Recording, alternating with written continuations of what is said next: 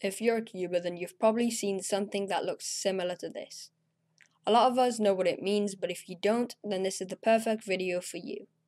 But before I start this video, I want to remind you to subscribe to help support this channel, as from now on I have a schedule to my videos and streams. So for streams, I'll be streaming every Saturday to Sunday at 5 PM to 6:10 PM, so make sure to be there. I do stream on this YouTube channel, so you don't have to access two separate channels for videos and streams. So for what goes for videos, I'll be uploading one video a week. This will either be a Tuesday or a Wednesday. The schedule will be in a description box down below, so if you'd ever like to find it in the future, it will be easier. Okay, so on to today's topic. The picture that I showed you before is known as notation in cubing. Well, not the actual picture, the letters, but you know what I mean. I'll go over 6 different moves you can do in order to scramble the cube. Well, technically there's 3 for each one, but let me explain. Just one letter on its own means turn that specific face clockwise. The second one is when there's a letter with an apostrophe at the top. This means turn that specific face counterclockwise. And finally, the last one is when there's a letter with a number 2 at the end. This indicates you to turn a specific face twice. Well, how do I know what that specific face is, you're asking?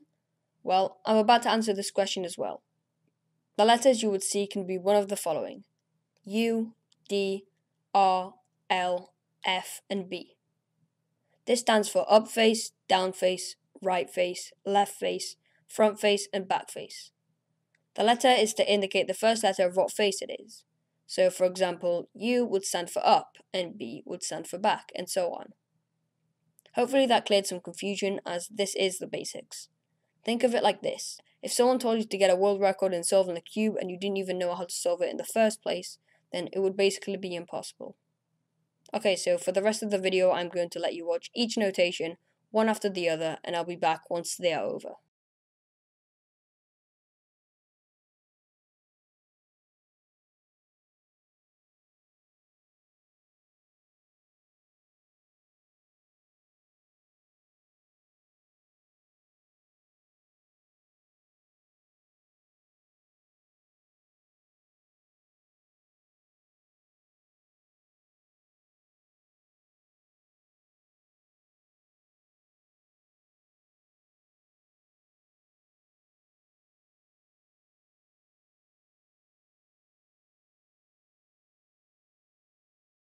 So hopefully you now know what notation is and how to scramble a cube.